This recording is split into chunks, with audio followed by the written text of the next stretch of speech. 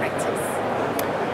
Well, unique. What I do with, well, it's a good question because I'm a facilitator in what they call HBDI, which is the Hermain Brain Dominance Index, and I roll that out through all my clients. And what that does is they do a simple test, and then that gives me a really good feel on what part of their brain they use to make financial decisions.